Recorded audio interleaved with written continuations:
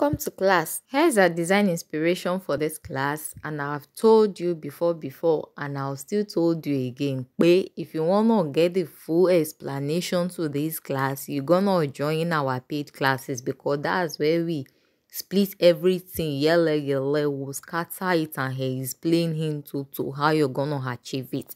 But if you think you're good enough to grab it by just watching the video, come along with me as I recreate this design.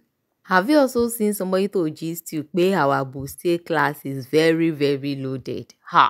If you're not in that class, you're on a very long time you're missing. Today's gist is about different types of customer.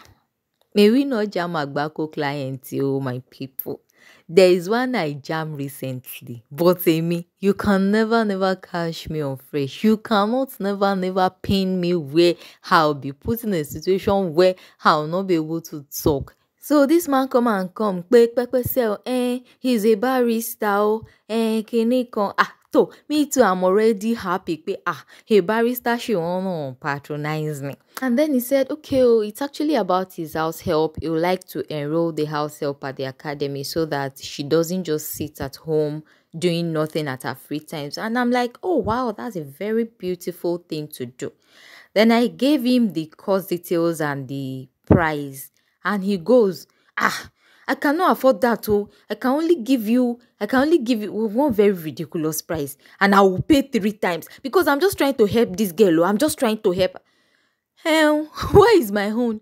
Why do you want to use me to help another person? If you want to help from your chest, use your full chest to help. Why do you have to drag me? If I want to help somebody, I will not come and drag you into the help. I will help from my full chest. Even though my chest is not full, I will even help from the half chest that I have. So why do you have to drag me into your help? If you want to patronize me, you pay for my services. Don't use me to do charity. If I want to do charity, I'm not going to consult you. I will do the charity from my heart.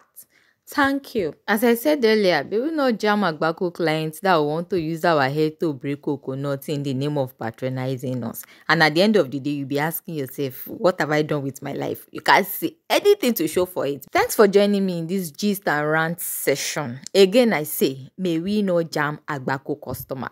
Thanks y'all and have a beautiful day. Bye.